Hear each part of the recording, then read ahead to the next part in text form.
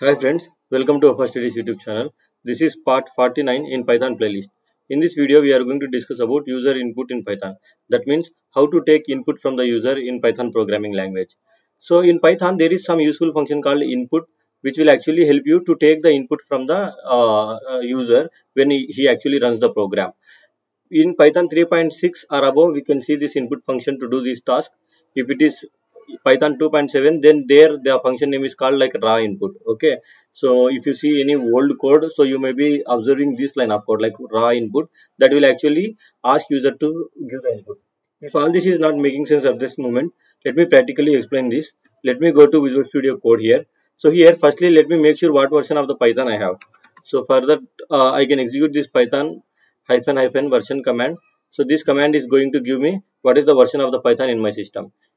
So I have Python 3.9.7. So I am good to use input function as I have explained here. So let me practically show you this with an example. Let's say I have a variable called first name, and for the first name variable I am supplying value called Sheikh.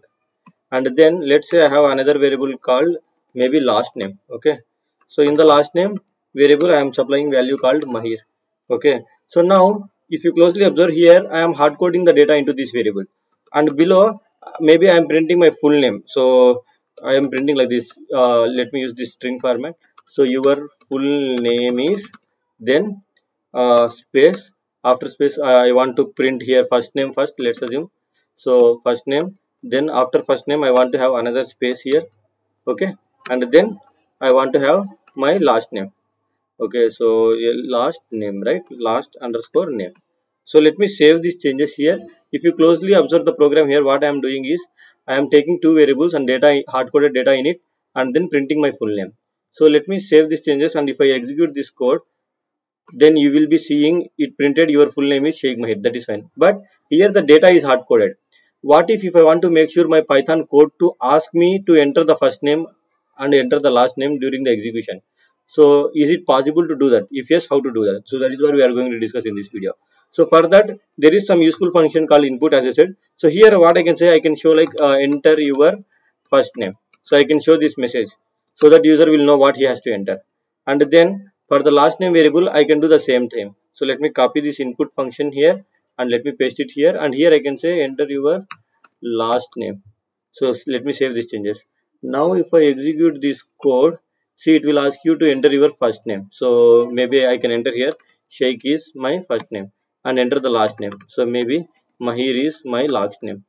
The moment I hit enter, the moment the execution comes to this print statement, it printed your full name is Sheikh Mahir, right? So the moment the execution came to this input function, it paused the execution there, and it asked me to enter my input.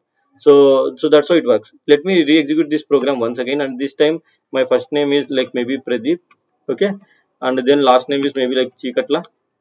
See, it is still working. So this input function is very helpful when you want to take input from the users in middle of your programming execution. So that is what I have written in the presentation also. So Python function actually execution will get stopped when it comes to the input function, and it will continue the moment user given the input.